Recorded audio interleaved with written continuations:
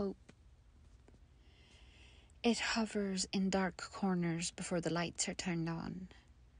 It shakes sleep from its eyes and drops from mushroom gills.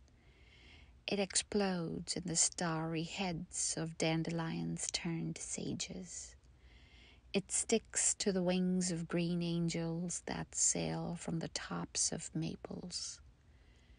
It sprouts in each occluded eye of the many-eyed potato.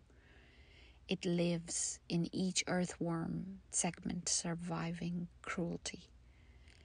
It is the motion that runs the tail of a dog. It is the mouth that inflates the lungs of the child that has just been born.